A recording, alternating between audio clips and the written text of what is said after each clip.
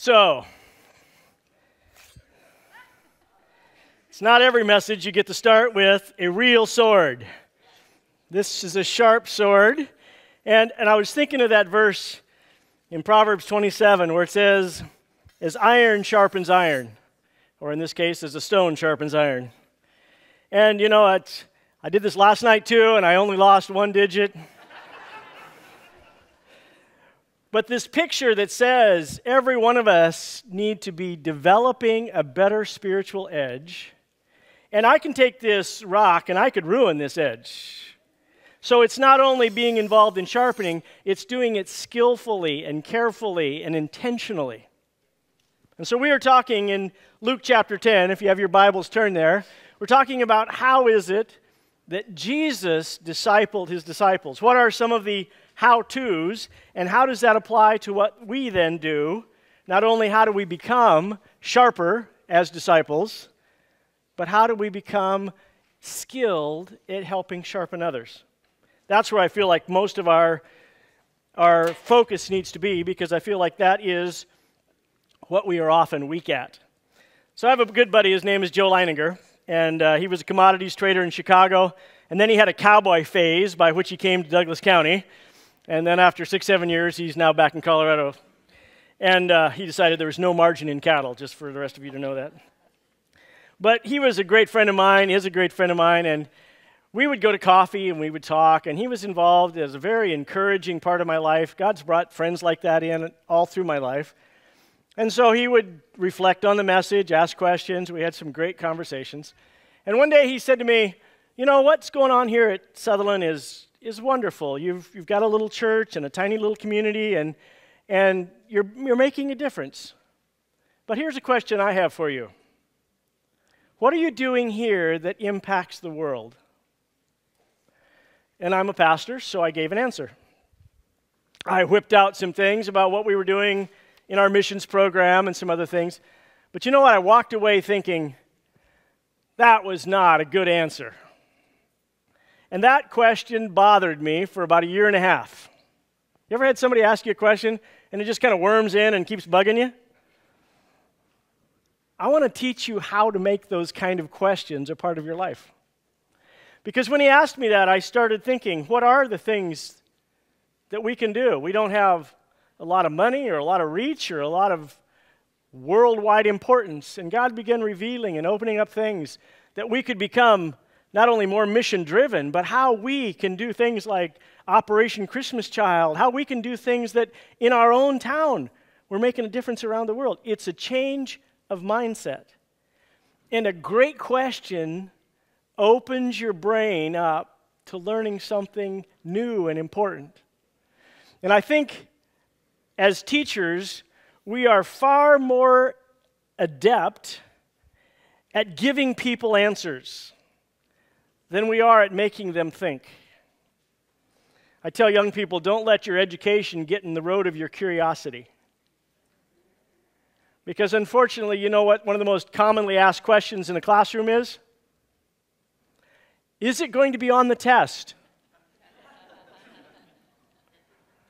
What does that say? That says I'm not really interested in growing or learning or becoming expanded in this area. I just want to know what's the minimum I can get by with so I can answer your stupid questions on the test so I can immediately forget it. And I'm afraid that thinking bleeds over into our churches and into our spiritual life. And so I want to introduce this whole topic under the way that Jesus did discipling is that knowing must become doing. And we're going to be in Luke chapter 10, and Jesus is in the process of training his disciples. Did you ever think what would have happened if Jesus had been just a great teacher and a miracle worker and he'd walked around and when he died and when he went back to heaven, he had nobody trained to follow him? And you realize he took a band of fishermen and tax collectors and arguers, and in 3 years, he turned them into a force that changed the world. I think we ought to look at how he did it. Ken Blanchard, who wrote The 1 Minute Manager, was an unbeliever for much of his life, and then finally he came to Christ, and he started reading the New Testament, and he went to some of his pastor friends, and he says, "You guys have been holding out on me. And he's like, what are you talking about? He said, you told me that Jesus was the Savior of the world. You didn't tell me he was the best leader ever. And Ken Blanchard wrote another book, and you know what it's called? Lead Like Jesus. And he takes the principles from the Scripture, and I think it's too easy for us to read the New Testament and to think we're picking up facts, we're picking up information, but we're not observing what Jesus did and what he then tells us to do. So, obviously, Jesus taught. In the chapter 9, you see the various kinds of things that Jesus taught his disciples. He cast out demons. He feeds the 5,000. He, in fact, takes 3 of them up on a hill, and it says he's transfigured, which means his humanity fell away, and they saw the real Jesus shining through, and it kind of blew their minds. But he was telling them, who am I, and what am I here about, and what's the kingdom of God like, and what is God like? So he was teaching them all the time, and last week Pastor Will talked to us about that the Bible is such a critically important part of discipleship, that me learning from the Bible, and I don't mean what's a new factoid I can go home with. What I mean is that it's spiritual food. And have you noticed that the last book you read, the last movie you watched, the last person you talked to, how it influences your thinking for a long time? Whether it makes you mad at them or whether it makes you influenced by them, it occupies your thinking. So we need a regular diet of Jesus' teaching, even if you think you already know it, because it stirs us up, it challenges us, it puts it back in the forefront of our thinking. So Jesus taught all the time, but then he takes the next step, and in chapter 2 or 10 verse 1 it says, after this the Lord appointed 72 others and sent them out 2 by 2 ahead of him to every town and place where he was about to go. He told them, the harvest is plentiful, but the workers are few. Ask the Lord of the harvest, therefore, to send out workers into his harvest field. You see, Jesus had a, here's what you need to know time, and then he said, now here's what you need to do. And we are much better at the here's what you need to know than we are at the here's what you need to do. And we need to move from one to the next. And so Jesus, in the beginning of chapter 9, he sent out the 12. And they went out and they experienced telling people that the kingdom of God is coming. They experienced people listening. They experienced people rejecting them. And now there's a larger group of disciples. He appoints 72. And he says, I want you to go out. Can you imagine what that must have felt like? I mean, you're walking around with Jesus, and he is commanding the storms to stop. He's casting out demons. He feeds 5,000 people at a whack. And now he says, okay, you go do what I do. Can you imagine how inadequate you'd feel? Like, wow, Jesus is up here and I'm way down here. And I'm supposed to be the warm-up act. Did you see this? He sends them to every place where he was about to go. Oh, great. I'm going to go so you can come along to show me up. Can you imagine how tempting it would have been to say, no, I'm out. This is too scary. I don't know enough. I've only been in this thing for a year. I imagine the excuses that came to their mind were plentiful. But you know what? They went. And here's the point, is I believe that Jesus is still giving assignments. I believe that part of your spiritual development is learning to serve, learning to do, learning to put into process, into your life, what you're learning mentally. That the learning part is only the first beginning phase. Then he says, here's your assignment. And of course, Jesus was giving them literal assignments, and he tells them, go to the villages, find a home where the man of peace lives. I want you to tell them the kingdom of God is coming. If they reject you, knock the dust off your shoes when you go out of town. If they accept you, stay there. And he gave them very specific instructions. And I thought, he also told them, I'm sending you out like lambs among wolves. Boy, that'd build your confidence, wouldn't it? Oh, good. I thought this was going to be easy. And you know what? They did it. They came back and they said, okay, we gave you that assignment. And by the Holy Spirit now, listen carefully, Jesus is giving you assignments. He's giving me assignments. I think he does it every day. The only question is, am I listening? And even more importantly, am I saying yes? Am I obeying? Am I following through?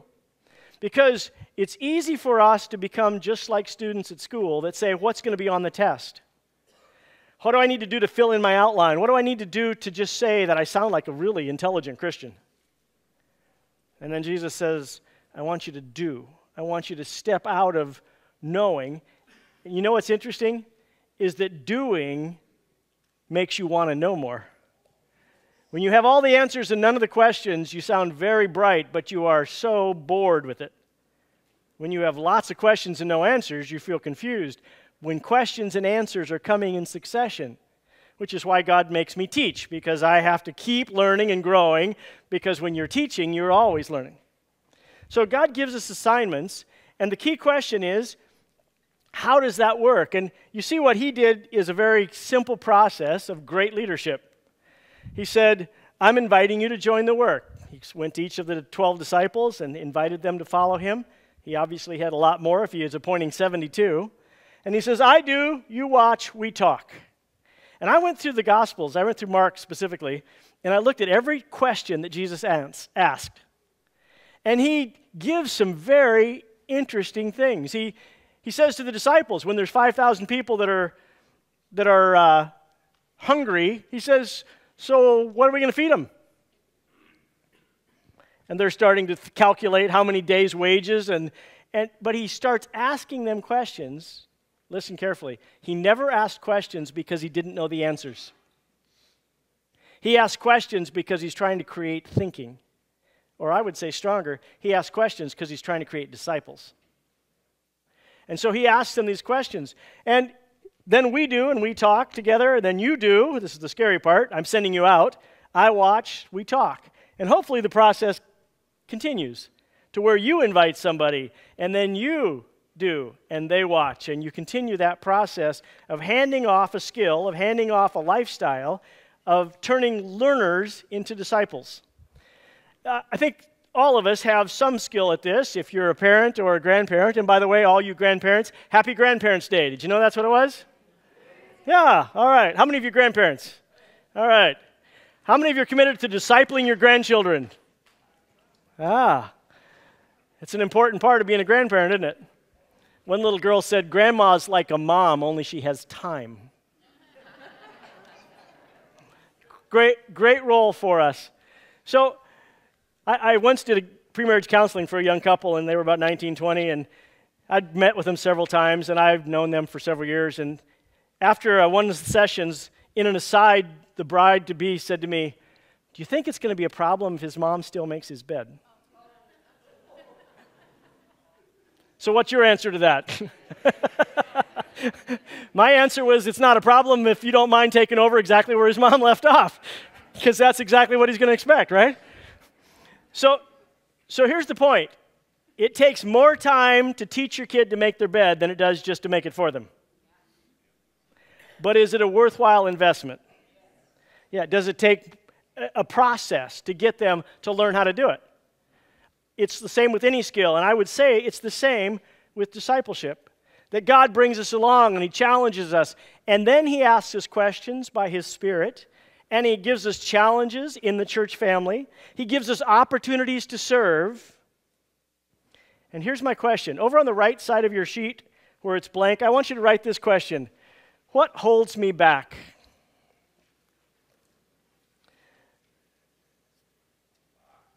God never intended us to be ornamental. He intended us to be useful. And since most of us are not very ornamental, we better lean into the other side of it. I think why people don't do it is because, number one, we're afraid. I think we're afraid of failing. I think we're afraid of what people will think. If I try this and don't look good at it, and you know, anything worth doing is worth doing poorly till you can do it better. You will never become a senior, an excellent, an expert in the first round. So you have to start as a freshman. You have to start as a beginner. And you have to start as a learner. But if it's worth doing, It's worth practicing. And let me tell you, other believers around you are great help in this practice.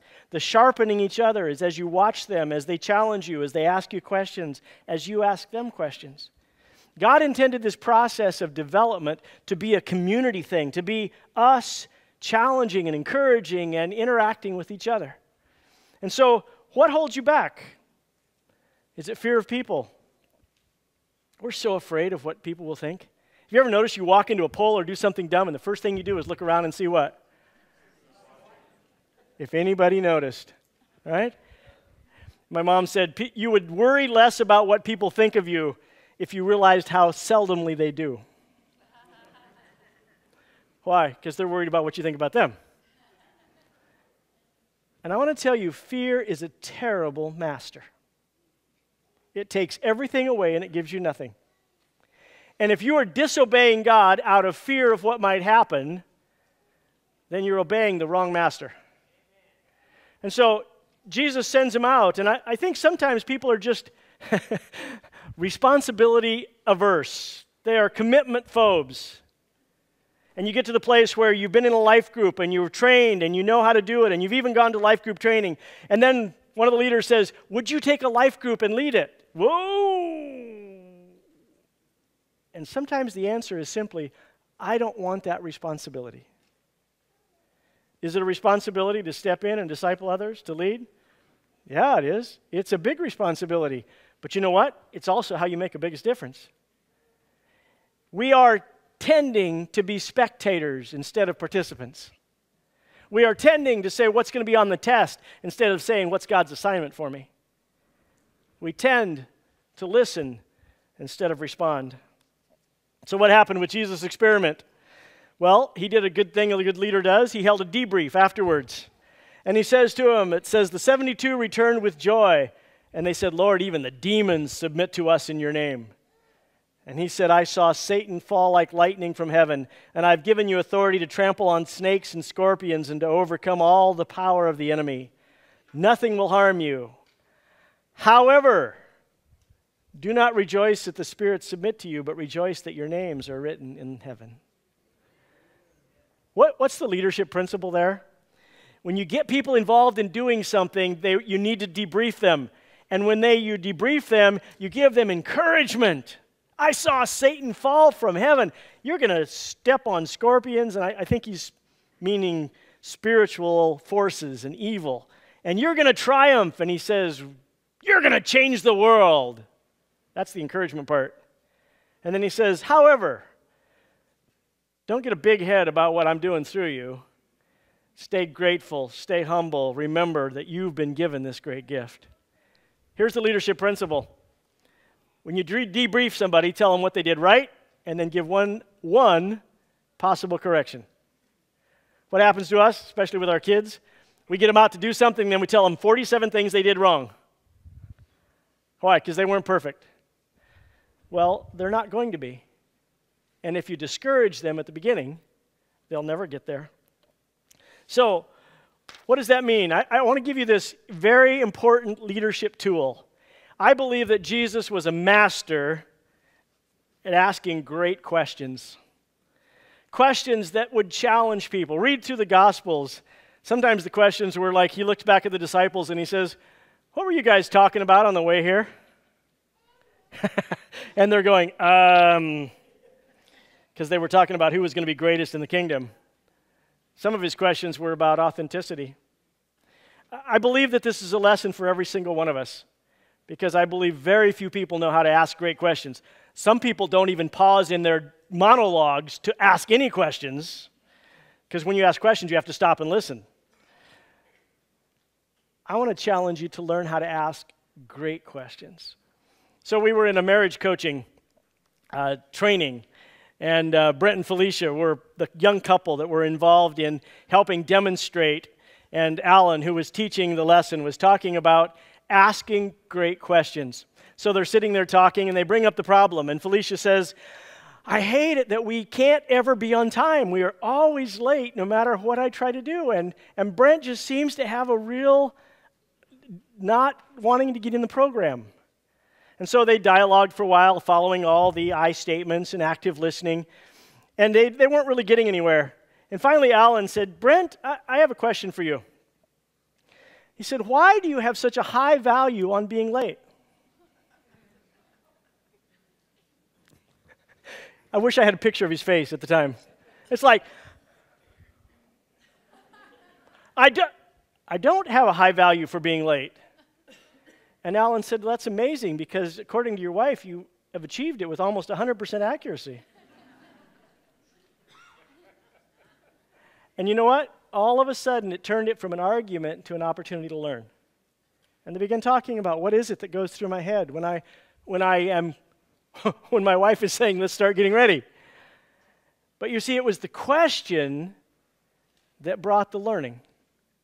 Wouldn't you love to know how to ask those kind of questions? Not something that's offensive or angry, but just something that is a way to open up people to learning. Let me show you in a story that you may be familiar with how Jesus uses questions. Luke chapter 10. It says, on one occasion, an expert in the law stood up to test Jesus. Teacher, he asked, what must I do to inherit eternal life?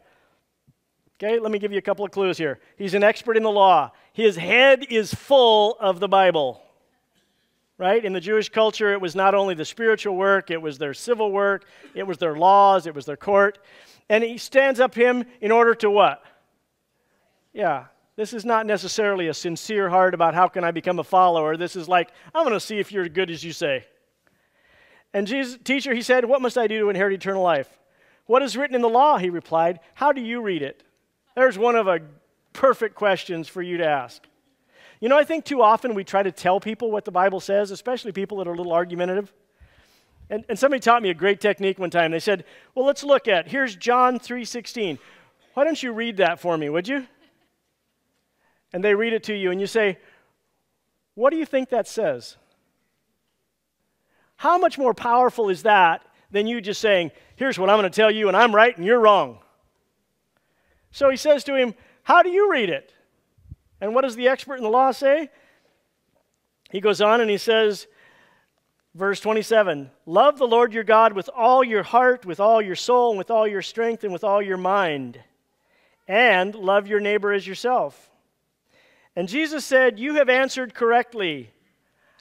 Do this, and you will live. See, this guy was caught in his own head. He had a head full of information, but he didn't have any application in his life. He didn't care about his neighbor at all.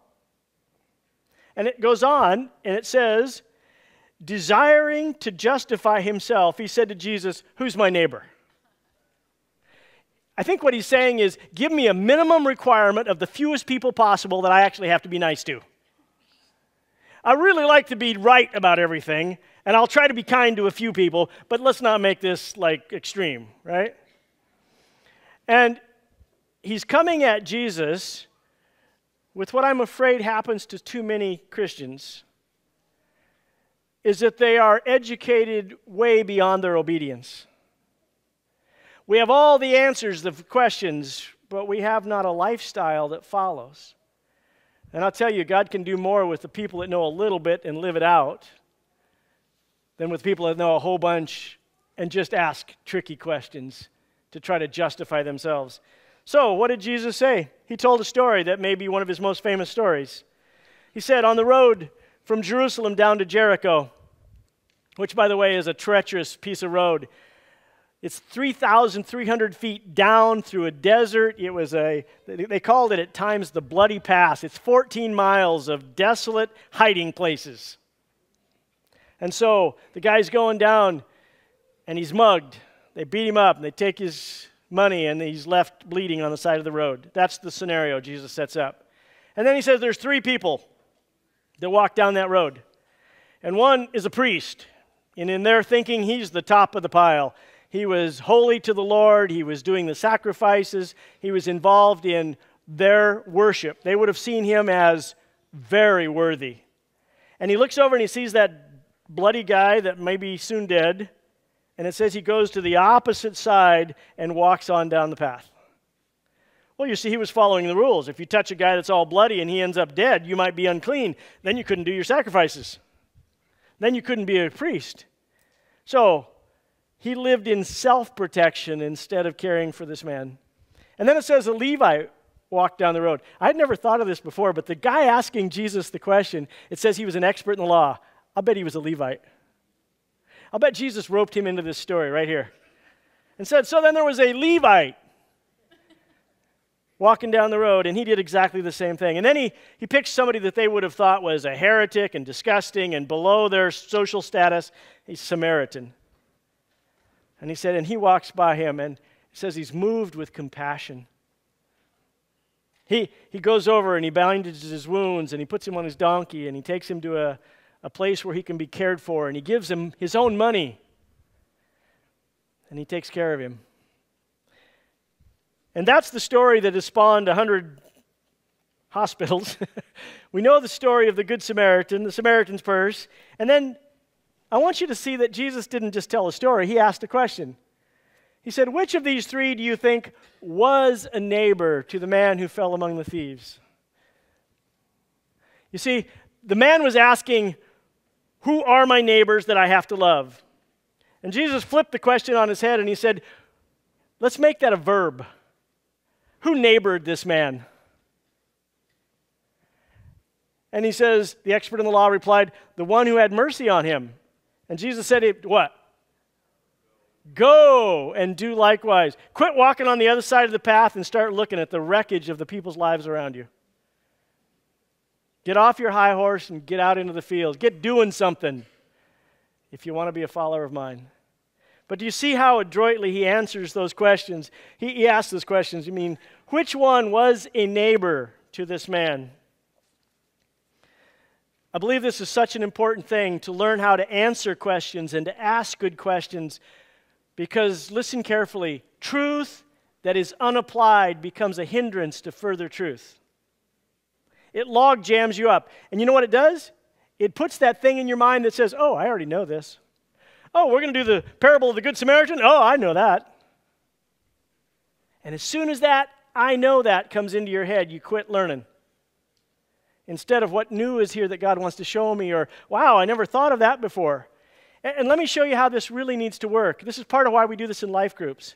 And this is so important. It's easy in a Bible study to look at the Good Samaritan and say, what did you learn out of that? And somebody says, wow, I didn't know it was 14 miles from Jericho to Jerusalem. It was 3,300 feet. It was a desolate pathway. Wow, that's really interesting factoids that I didn't know before. Does that change your life? No, it doesn't. That's not the point of the story. So we ask in the life groups questions like, so which one of those are you more like right now? Whoa. That pulls it out of the head and towards the heart, doesn't it?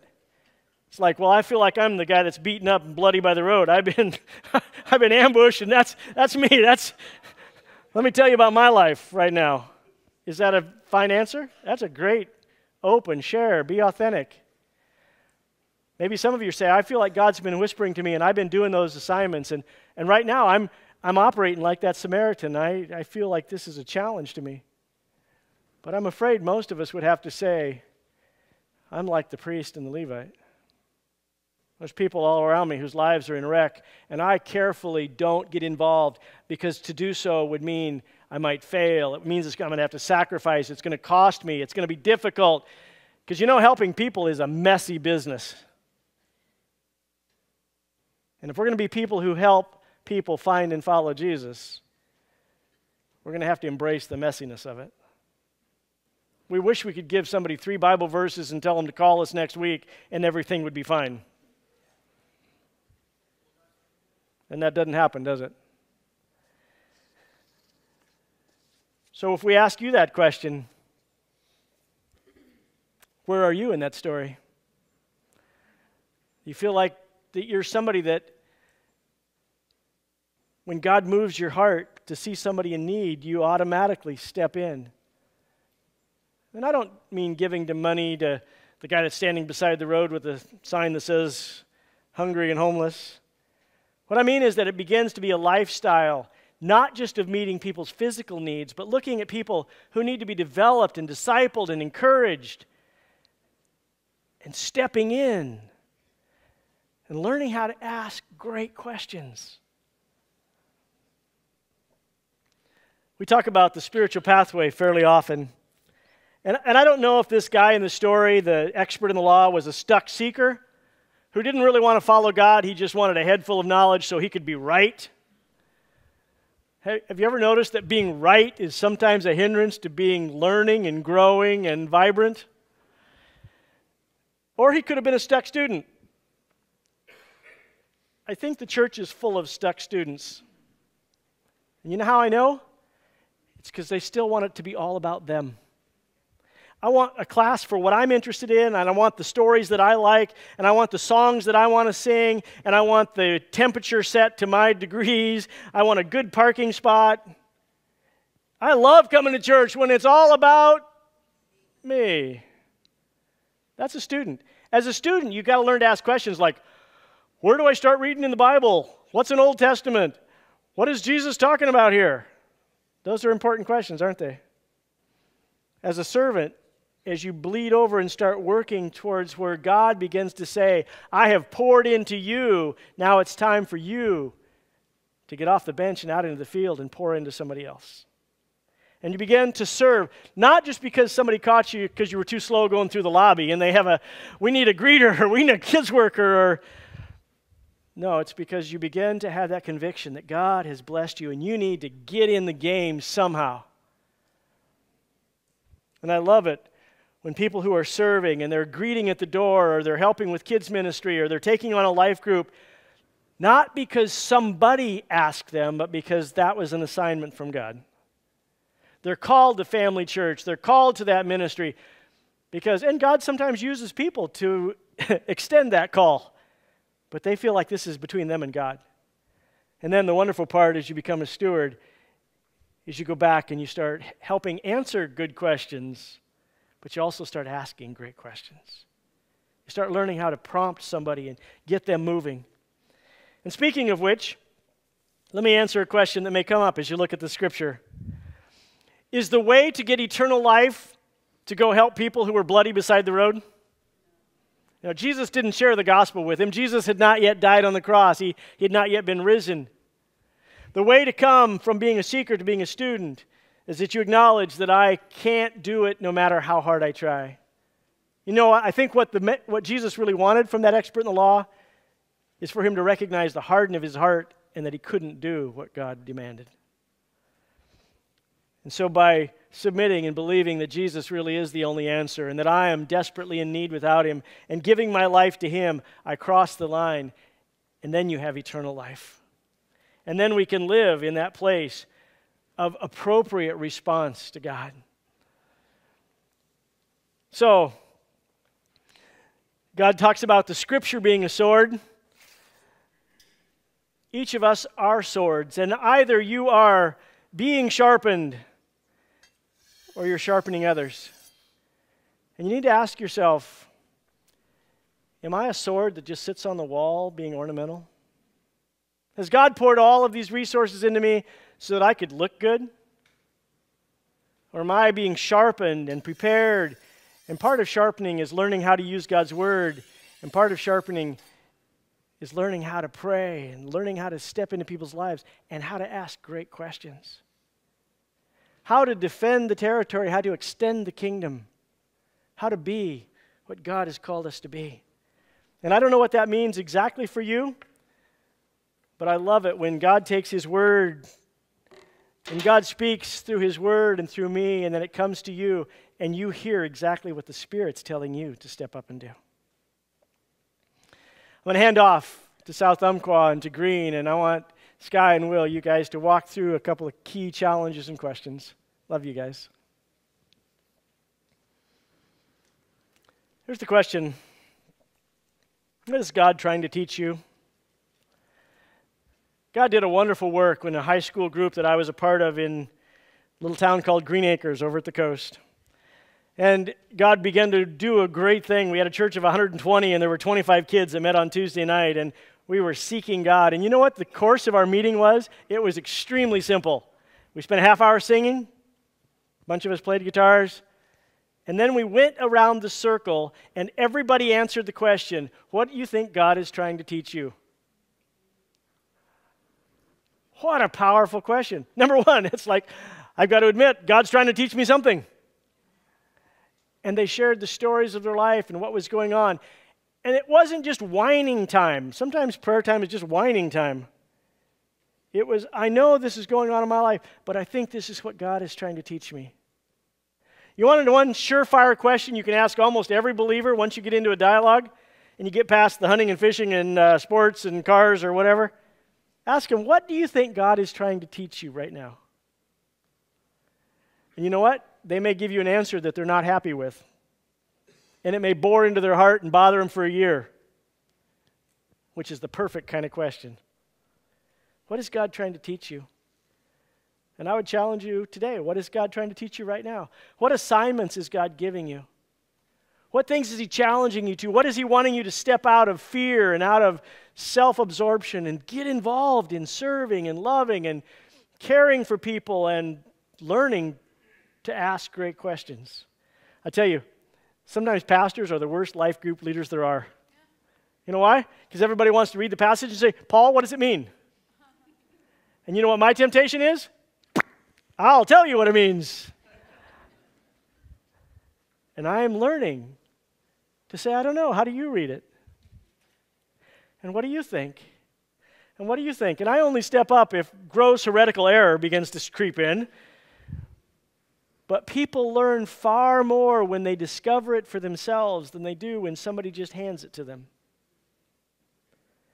And I'm learning to ask better questions and give fewer answers. And I would challenge you to do the same. In fact, let me give you a specific. Here's your assignment this week. Ask 3 great questions. Pastor Will said he had a friend who, every time he came home from school, from grade school, his parents would say to him, not what did you learn today, not what assignments did you have. They would ask him, did you ask any great questions today? Isn't that different? But I am convinced that asking great questions is more challenging to me, and it's more challenging to other people than it is just to paste on an answer.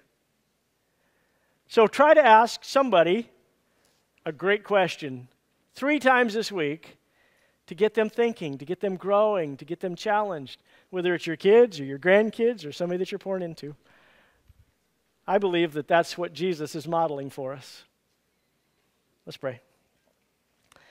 Father, thank you for the people in my life that have come along and have asked me penetrating, convicting, sometimes embarrassing questions that are far less about what do I know and are far more about how do I understand this and how do I grow and how do I learn. And Father, I believe that there are some who are here that have been sitting on the bench. And I know, God, that not all of our serving comes within the church family and taking a class or taking a spot. And I ask, God, that you'd help us to hear your assignments of how to lead our sports team in a way that honors you, of how to pour into our kids or grandkids in a way that honors you, how to ask a coworker or a fellow student a question that gets them thinking. And I pray, Father, that as we hear those assignments this week, that we would step away from our fear and that we'd step into it with excitement of the adventure that you've called us to.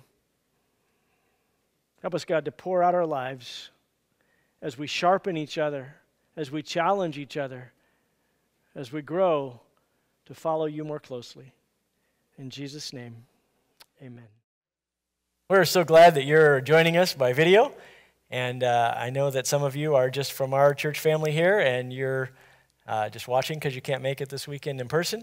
And I know some of you are watching from around the world, really. And so we just want to say we hope that God blesses you through this.